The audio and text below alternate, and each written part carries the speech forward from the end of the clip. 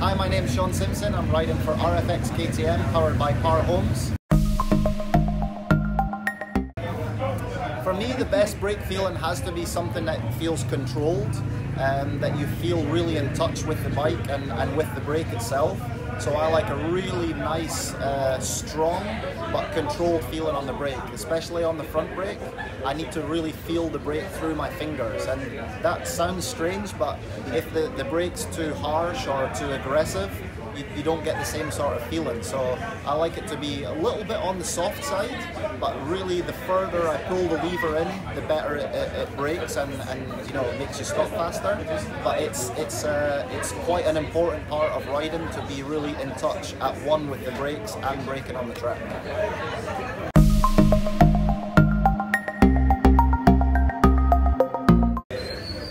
The brake pads that I use on my bike are the 791N RSI brake pads. They've been specially developed for me actually, and there's been a lot of development went in back at the factory, and this is really important for a rider at my level to have the best quality material. So it's the brakes in motocross you wouldn't expect to be such high temperature, but I'm quite a rider that rides on the rear brake a little bit, puts a lot of pressure into the rear brake pads, and the heat is just unbelievable. So it's a big job for SBS, but they managed to handle it perfectly, and I feel great on track.